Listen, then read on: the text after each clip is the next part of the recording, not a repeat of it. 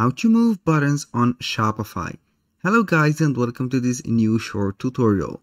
Today I am going to show you how you can move the buttons within your Shopify store. It is very easy and very simple. All you have to do is to follow up the tutorial from the beginning till the end and you will be set and ready to go.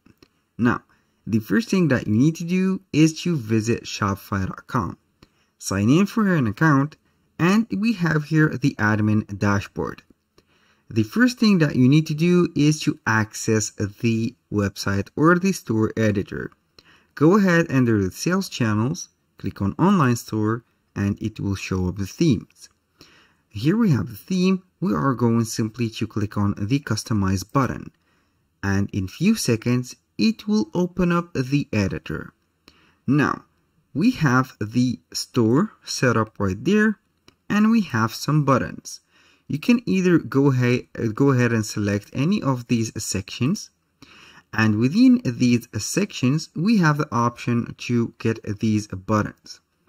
Either you go ahead and select, for example, this one. I'm going to set and see the featured collection. We have a button, and this button is set right there. You can go ahead and put it like that, or you can put some theme settings.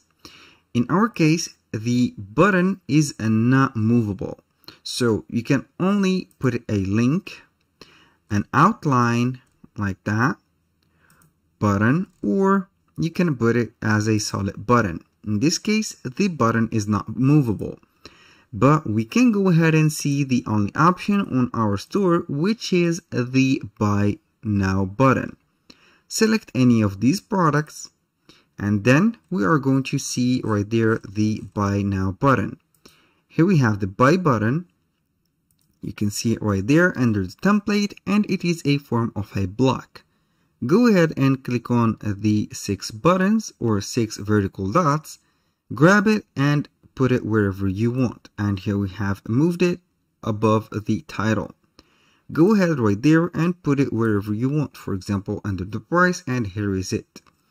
Now this is a very limited choice of buttons. You can only add a buy buttons, but if you want to select or make some integration within external apps or third-party apps, you can go ahead to your Shopify right there and search for buttons. You can go ahead and type buttons like that, and simply you are going to search for a button adder. Right there you can go ahead and add whatever button you want.